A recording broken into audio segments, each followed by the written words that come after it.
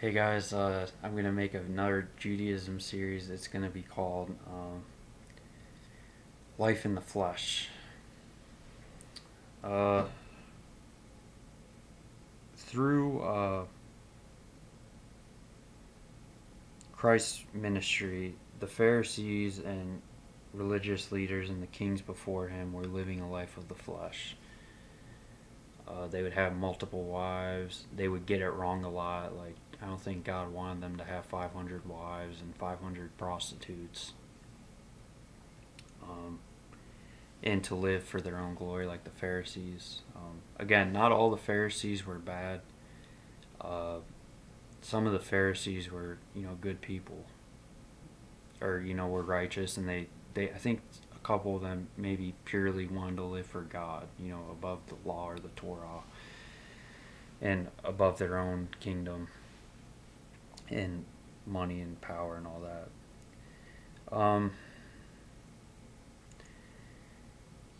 All these world leaders, Pilate and Herod, the night he was crucified, they lived after their own lusts. They lived after their own kingdom. They were of the world. Like, Christ was so dead. Like, when he was talking to them, he was so empty. Like, that's how I felt when people deceitfully turn again, brought me, like, just mental things and stuff like that. Like, I realized my destiny and stuff.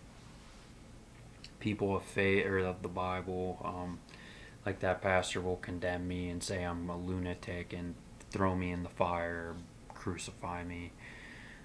Sorry, but my faith is in Christ completely, and I'm not discrediting the Bible. So Herod and Pilate, they lived after the flesh. They had money, power, all the women, drank all the time, I'm sure. Focused on themselves over their own people. Like, if one of their servants went against them, you're dying, you're getting crucified. But that's the way of the world, man. Those are the world leaders. That's how the kings are. That's how even the presidents are. A lot of them. Maybe a couple are okay, but they lived after themselves. They lived after a life after the flesh when Jesus was of the spirit. But Jesus was like so dead when he went to them, and he was turned over by Judas Iscariot to the religious people and stuff. He was he just didn't say anything. Like, they asked him questions. They're like, they probably said, I can't remember scriptures exactly. They're probably like, punching him and like jabbing him with knife, or like just torturing him. And you're like, who are you? And then he would just, like, he had no life in him because, like, he was God, kind of forced it. He had to crucify him for our sins, for our faults, for crucifying his son, and for not obeying or following God. Um, but yeah, Christ, he didn't live after the flesh. He lived after the spirit. Like, he was focused on the people. Love, love is not a physical thing. It's an emotional, spiritual thing. So he showed the poor people in money, of spirit, in spirit, not loved, condemned by the religious people, Pharisees and Sadducees. Again, not all of them are bad. I'm going to say some of them gradually probably came to Christ. Not all of them were of the world or whatever. Um, but yeah, they lived the life after the flesh. The kings did. The Israelites, not all of them, I'll say. Samuel was a good one. Like, a couple of them were good and didn't really sin or do anything for their own good. They did it for God's good, for the kingdom of God. But, Israel wanted a king, and Samuel, they kept mumbling, like, we want a king, we want a king. And, God, Samuel and God, they're both like, you guys don't want a king, you don't want a king. The kings are of the world. They're gonna do all these unlawful things. They'll take people's money and wives and things like that. They'll kill their people for not doing their will, even though they are doing God's will. For making innocent mistakes, they'll violently crucify him and kill him, like Jesus, like they did to Jesus. What was I gonna say? But yeah, they wanted the flesh. They wanted idolatry. They wanted these gods that everyone was following. All these idols, Baal, I think, and like Balaam or other gods like that. It's the story of the Old Testament and idolatry, or even the New Testament in Acts, like different idols and books, or things like that. But yeah, Christ, he was more or less God in this mysterious way, made flesh, or in the flesh, like he was focused on the kingdom of God in this mysterious way. They're all one. God, Christ, and the Spirit, Father, Son, and Holy Ghost, all are one in this mysterious way, mystical way. But yeah, Christ,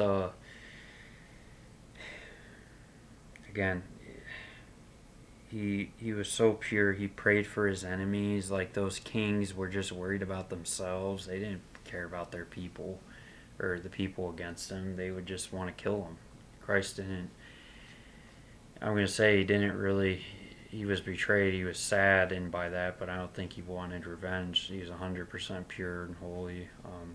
He didn't want the revenge. He was praying for them. Like, for me, like for people I've done wrong to me, I do pray for them, even though it's not in my heart. Christ said, "Pray for your enemies," but you pray for them.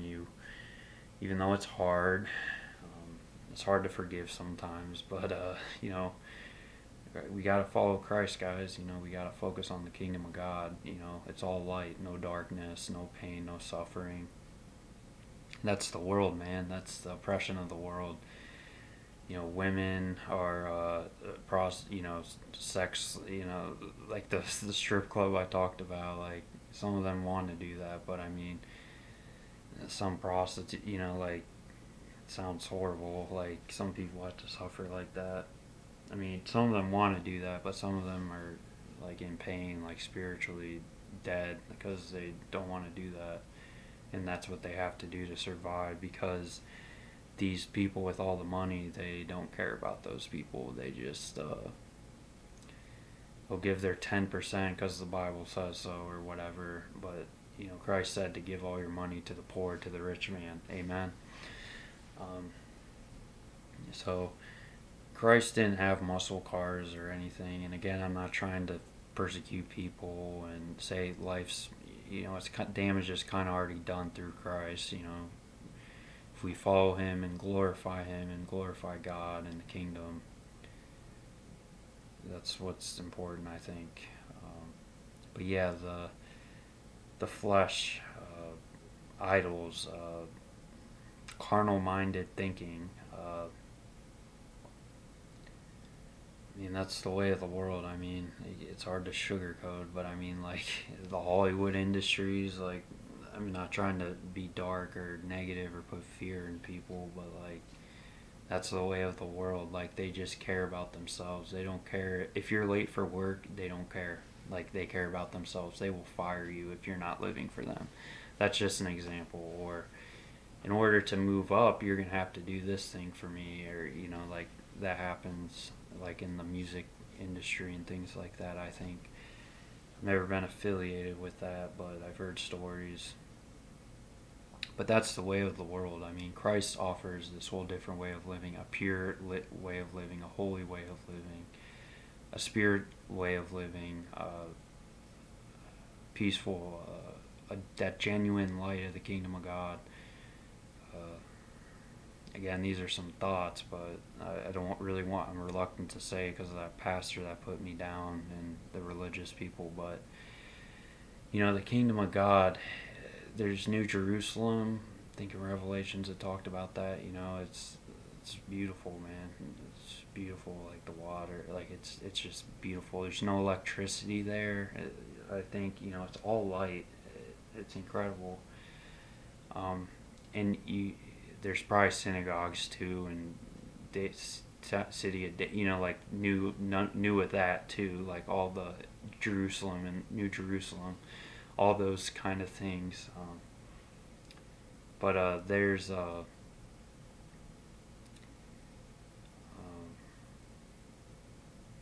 probably churches there. There's choirs singing. I mean, there's the Christ Be Our Life from the Notre Dame choir. Like that was really beautiful. Like they all were living for God. Like a lot of religious that pastor will condemn me for that or condemn them, but that was beautiful. Like in services when the choir sings and I sing, like I have a booming voice there, believe it or not. But with the Spirit working through you, you can actually sound good. The people of the world say, "Oh, you can't sing," but all these people aren't singers, but they sound good together. Like Christ works through it through the Spirit. Amen. But yeah, heaven, man, it's incredible. Like Jesus' whole ministry, man, it's about the kingdom of God. Like the Old Testament, when these people would see God or see God face, they couldn't look at him and they were so afraid. And even the disciples or whatever that saw Jesus talking to the kingdom on the mount, I think they were sore afraid because it was so intense. Like the intensity of it is nothing in this world. Like acting in Kermeric, that pastor condemned me, but you look in Jesus' eyes, man. Like her picture, she had a revelation of it, of Jesus, but his like greenish eyes are so intense, like they're hard to look at. Like the intensity is so intense. I mean, it's hard to look at. Like it's just so much truth and hope, and it's just kind of a fierce, peaceful, like intense truth, truthful.